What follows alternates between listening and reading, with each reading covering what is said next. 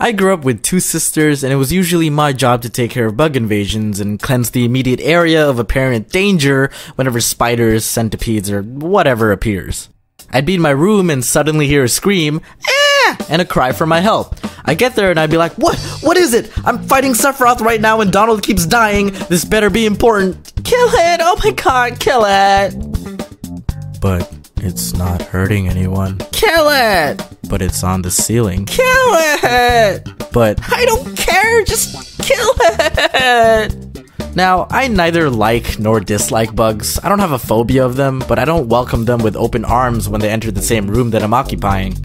I actually used to be pretty brutal with bugs. One time a spider crawled up my wall and I caught it in my peripheral vision. So I grabbed the nearest book in arm's reach and launched it at the wall, obliterating the spider and whatever hopes and dreams it had. There was carnage on the wall, there was carnage on my book. I wiped it off my book, but whatever was left on the wall, I didn't clean it off and kept it there as like a message, I guess, for any future trespassing bugs who were like, "Bro, I need to get to the ceiling."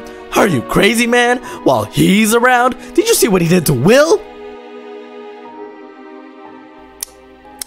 Yeah, you right. It's probably been like 8 years since I killed Will, but his bloodstains are still on that wall.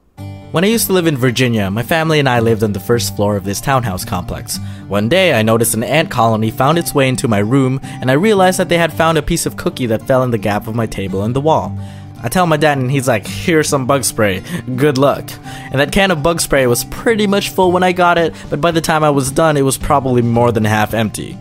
I spray those ants as much as I put cheese on my pasta, okay? If I even see a square millimeter of pasta, I don't got enough cheese. Give me the cheese, boss. If I saw an ant, that ant gotta be drowned in bug spray. So after the massacre that took place in my room, I stood on the battlefield among all the carcasses and indulged in my victory. Went to bed, and the next morning I found myself very ill due to the lingering toxins of the excessive bug spray that I used. I inhaled that shit all night. Truly ironic. Good game, ants. Good game. I played myself. 16-year-old Dom, you played yourself. But I've mellowed out a bit now with bugs, I think. I actually have this unwritten policy with them if they ever enter my line of sight. Basically, if I catch you on the premises, you get a warning. I let you proceed with whatever business led you to getting caught by the lethal human who occupies this space, but if I see you again, you're dead.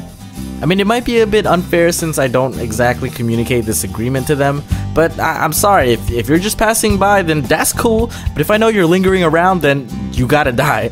I can't have you crawling in my mouth while I'm sleeping. Nope, can't let that happen. Sorry, I'ma have to end you. And I don't go all Starship Troopers on them anymore. I keep it a little more civil now and give them the Charbon treatment, followed by the trash can treatment. But if it's lucky enough to be caught on the first floor by a door or window, then I'll probably set it free. I do have some exceptions for first sightings though. If you're coming for my food, you're dead. If you're crawling on me, somewhere on my body, you're dead. If you're on my bed, you did. If you're 5 cubic centimeters or larger in volume, then my bad. Take the house, I don't want it no more, I'm setting it on fire. I say all this, but honestly, the bugs I encounter don't even come close to the kind of demons people in other countries have to deal with. Australia, for example? Like, what even? How even? Why? Are you guys okay over there? And it's not even just bugs. I wouldn't be surprised if you're from Australia and you're halfway into a snake right now while you're watching this. And if you are, well shit, you loyal. I appreciate that. Oh boy, guess what's back again? School time! Well, for you guys anyway. I've been done with that for years now.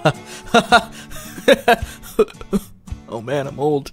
Anyway, you guys know I love anime, and more so affordable merch of anime. This month, Loot Anime's theme is Demi-Human, including items from One Punch Man, Bleach, Tokyo Ghoul, and Twin Star Exorcists. Just a quick run through of how Loot Crate works for the newcomers. It's a monthly subscription service for all sorts of merch. For Loot Anime, you pay less than $25 a month, you get a selection of items ranging from t-shirts, manga, posters, figures, worth more than double what you pay. The cutoff for the month's themed crate is the 19th at 9 PM PST, and all future crates henceforth shall be automatic as long as you stay subscribed. If you sign up at lootcrate.com/Domics or click on the link in the description and enter the code Domics, that's DOMICS, you can get 10% off on new subscriptions. Last month, the theme was back to school and had a few cool stuff from Danganronpa, S-Class, and Persona 3. But hey, no worries if you missed that one, there's plenty of cool new upcoming stuff in future crates. One more time, that's lootcrate.com/Domics with the code Domics to save 10% on new subscriptions. Link in the description below. Enjoy!